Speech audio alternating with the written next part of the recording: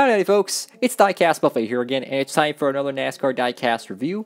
This one's kind of special. This is one that I've actually been waiting quite some time to do, and it's kind of a personal tradition I do. It's the passing of the torch of the Daytona 500 champion 164 diecast. So here we have it right here in our hands. It is Denny Hamlin's 2019 FedEx Express Toyota Camry. The car that he won his second Daytona 500 in. So this is the exact paint scheme, FedEx Express, not office, freight, or ground. It's actually Express. And I'll set that back here if I can get a good angle on it like that. And here is my Daytona 500 display box. Now this box is an old box. Of course, that's why the sticker is messed up.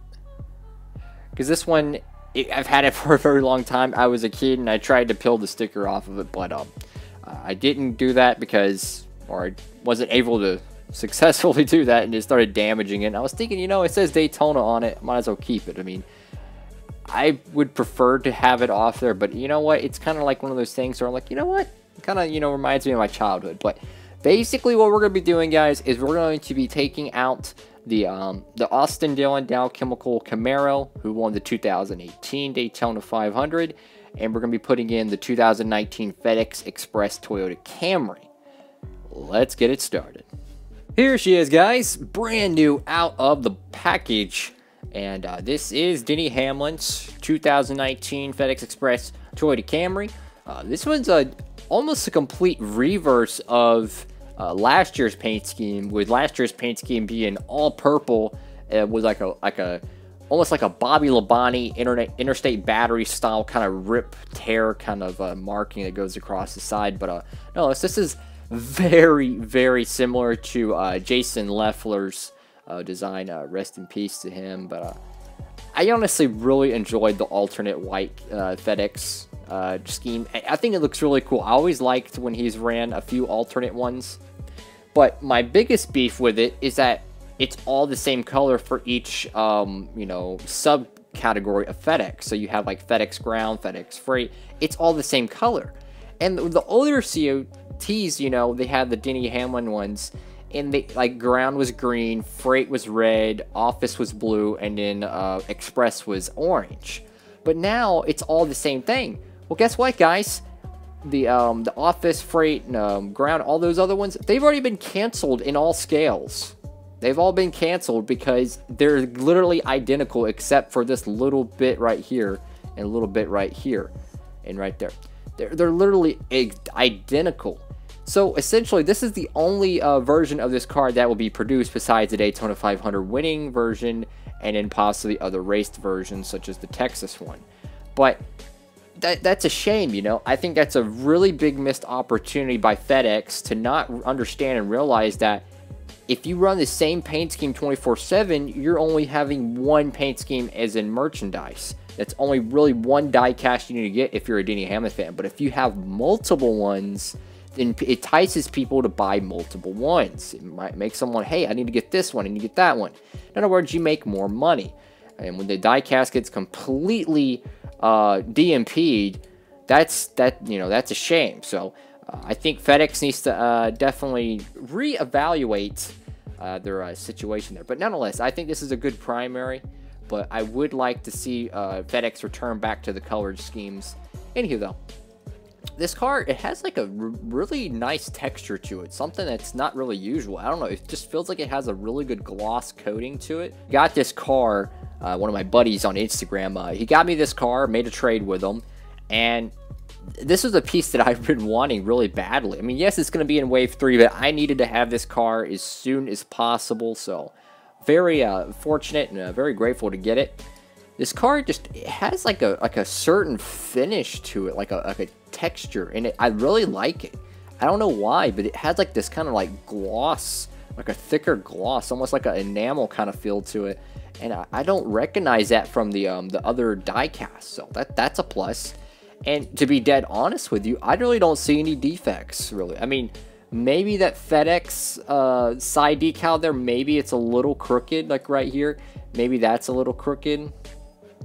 For for the most part, though, I really don't see much issues with this. That's the Goodyear logo is a little bit too forward there, but you know, I can live with that. FedEx logo is a little too placed down there. It needs to be raised up a little bit more.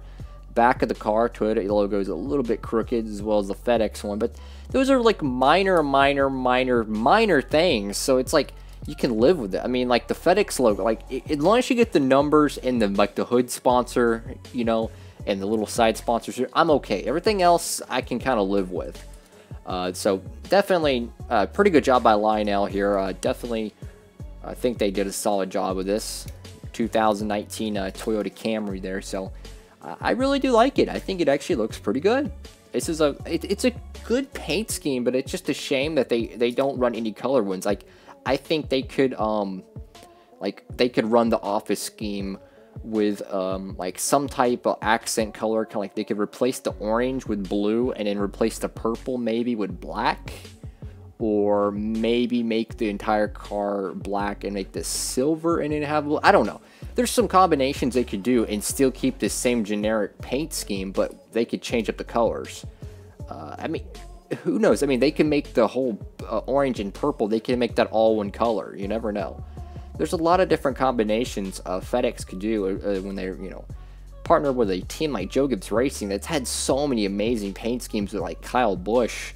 You really think they would make some more for Denny Hamlin instead of just having one generic paint scheme. One size fits all. It does not help when it comes to sports marketing. But yeah, definitely a really solid job by Lionel there. And of course, since this is from the Daytona 500 wave, it does come with the Daytona, or not Daytona, but the 2019 NASCAR Cup Series schedule. Now this piece right here is going to be very interesting to compare it to 2020 because everything is changing. Like the Daytona race in July, that's going to be moved all the way to here. Indianapolis is going to be moved here.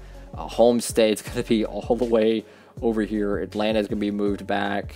Martinsville is going to be a night race.